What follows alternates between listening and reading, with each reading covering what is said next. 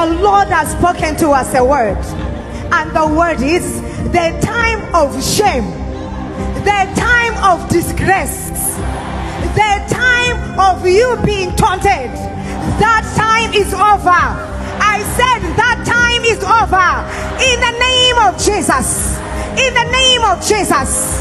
As we welcome 2024, I want you to be saying goodbye to every sorrow, goodbye to every sickness, goodbye to every disgrace.